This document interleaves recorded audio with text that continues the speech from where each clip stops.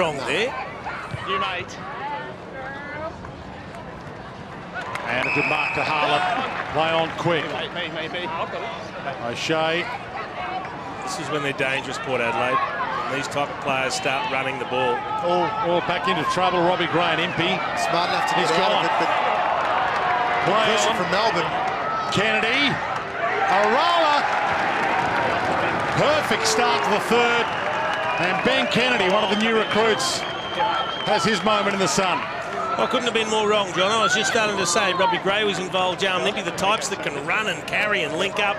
But the Melbourne pressure was outstanding. Close space extremely well here. You can see this one here.